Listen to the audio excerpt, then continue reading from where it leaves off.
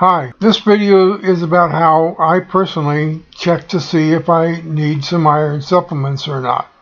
Now, I don't recommend anybody else use these tactics to self-diagnose because iron deficiency anemia isn't something to self-diagnose or treat. So you should see your doctor for a diagnosis rather than taking iron supplements on your own. Overloading the body with iron can be dangerous because excess iron accumulation can damage your liver and cause other complications. I will explain the two ways that I check whether or not I need iron supplements in just a minute. Iron deficiency is when your body doesn't have enough iron to produce the hemoglobin that allows red blood cells to carry oxygen to your tissues. Initially, iron deficiency anemia can be so mild that it really goes unnoticed. But when the body becomes more deficient in iron and the anemia worsens, the signs and symptoms intensify.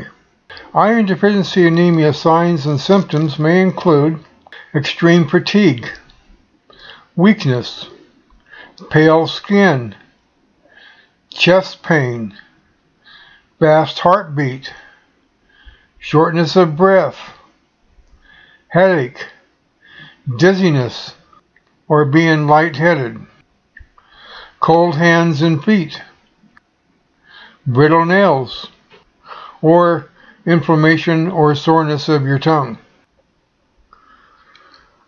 Now, there's two ways that I check for myself to see if I need an iron supplement or not. The first one is just to simply look underneath your lower eyelid. If it looks white and pale, then you probably are iron deficient. If it looks nice and red and bright, then you're probably okay. Now, this is the way I check. It doesn't mean that it's right for you. All you need to do is take your finger, pull down your eyelid, and take a peek. If you don't have a mirror, then the other way I use is to simply look at the fingers of your hand when you're stretched out.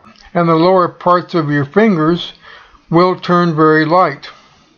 Then when you release the outstretched pressure and relax your hand, and they will become red again. If they don't, and they stay white, doesn't seem to make any difference whether they're stretched out tight or relaxed, you have the same colorization, that might be a tendency that you need iron. That works for me. Out of all the tests that I have taken after using this procedure, although my tests have come out on the bottom of the scale, at least they're not really bad because I've been able to kind of monitor it to a degree where it doesn't get really bad. Now, keep this in mind that just because it works for me doesn't mean it's going to work for you. So you still have to be a little cautious about it. Well, I hope you learned something and I hope it works for you. Like it does me. Please do not forget to subscribe because that really means a lot to me and it really helps me a lot. I appreciate it, and oh yeah, click on the like button. That'll help too. Till next time, bye bye.